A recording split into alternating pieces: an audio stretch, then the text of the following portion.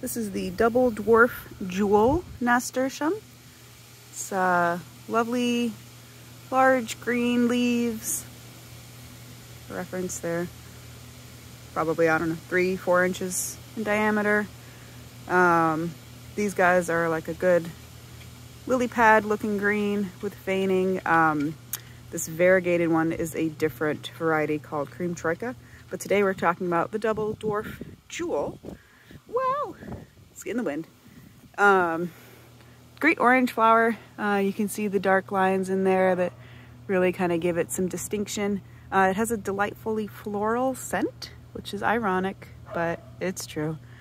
And the taste is initially a very sweet crunch, followed by a nice, sorry, that tapping you hear are my dogs who just apparently can't stay out of videos. But so it's followed by a good peppery finish that lingers nicely on the palate. It doesn't overwhelm, it doesn't burn, it's just a good finishing pepper. So great classic nasturtium, delicious, highly recommended for any salad, it's super nutritious. Aggie, what do you think? Aggie doesn't know. But that is the Double Dwarf Jewel Nasturtium. And we'll be back with more nasturtiums. Have a great day.